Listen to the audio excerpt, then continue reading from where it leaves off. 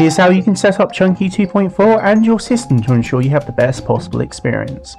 Press start, type cmd and press enter. You should now be in command prompt. Type java-version, press enter. If it says Java is not recognized, you don't have Java installed, and that's perfect. Otherwise, uninstall anything that's not Java version 17. Head over to the new Chunky website, link in the video description or on screen. Otherwise, there is a link in a banner on the old site. Click download Chunky 2.4.1. On this next page, download the universal jar. You may need to also click on the key button, as jar files can be flagged as harmful by certain browsers such as Google Chrome.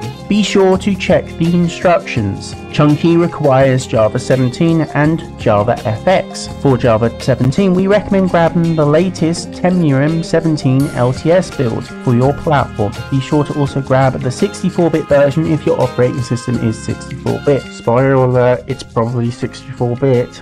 For JavaFX, you would need to head over to Gluon HQ and to grab the latest OpenJavaFX x64 SDK archive for your platform. Install Java 17. This is relatively self-explanatory.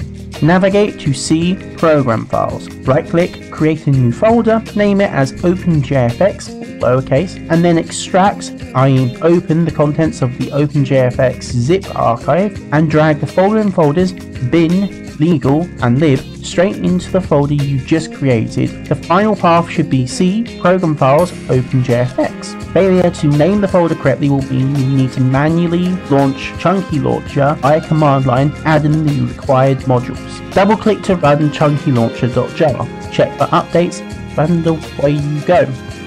Troubleshooting.